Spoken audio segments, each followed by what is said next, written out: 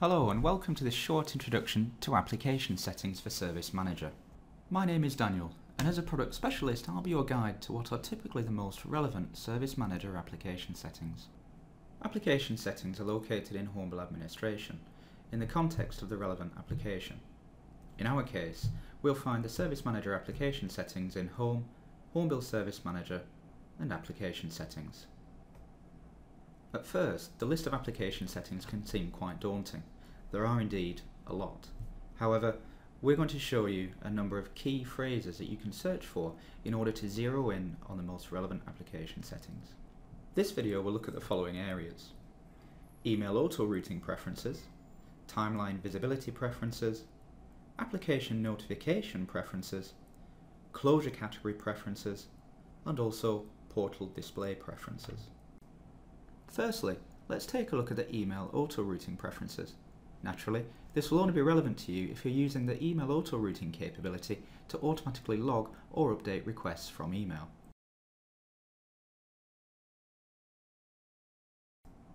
Using the filter located at the top left of the application settings list, you can type the following string: app.email.routing.rules, and this will return all the settings that are concerned with email auto-routing.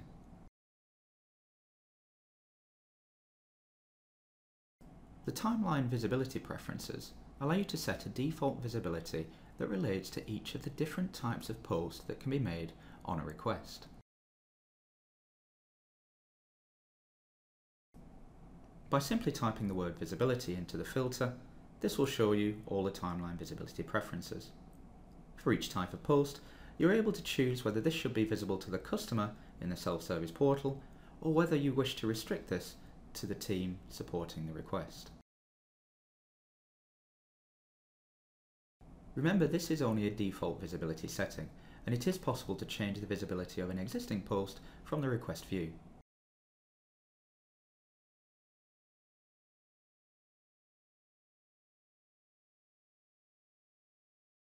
Next, we're going to look at the application notification preferences.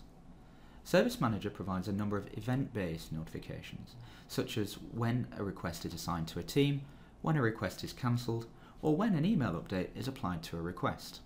These are just a small selection. It's possible to choose whether an individual or the team receives an email notification in these cases, or whether you just wish to restrict the notification to in-app notifications, or if you want to switch them off altogether. Typing the phrase notification type, or one word, will return these settings and give you the opportunity to choose your preferences. If you just type the word notification, this will also return settings relating to the templates that are sent in these particular events.